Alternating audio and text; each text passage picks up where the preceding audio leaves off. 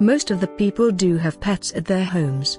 However, very few truly know what type of sports their pets love. A 3-minute 15-second video which was uploaded by the dog's owner and YouTube user, Bearaids, showing his pet dog bounding up and down in front of the screen went viral immediately after it was uploaded by hitting 238,226 hits in just 2 days. The video, which was hot early this week, shows the dog very excited leaping up and down as the balls fly through the air on the screen. The dog, which has been nicknamed Bouncing George, does not appear to tire even after 3 minutes. According to Bearaids, the dog owner, Georges loves to watch all types of sports, but tennis is his favorite. Other clips show him engrossed in last year's World Cup football and the semi-finals of Wimbledon 2013. Most of the online viewers on their comments deemed the pup's energetic antics cute and adorable.